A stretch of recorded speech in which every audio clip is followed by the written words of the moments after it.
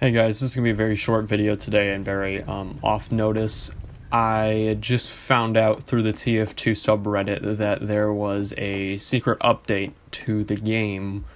I'm not sure exactly when this update took place, but my assumption is that it is April 8th because it adds back the Rick May tribute statue on every popular map. The reason why I think this was added back on April 8th was because that's the day that Rick May unfortunately passed away, but it's really nice to see that this tribute has finally come back into the game.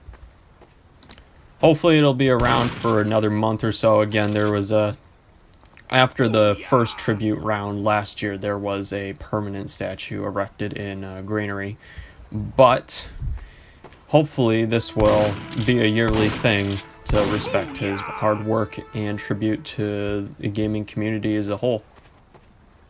Look at me! I did not ask you a question! Booyah!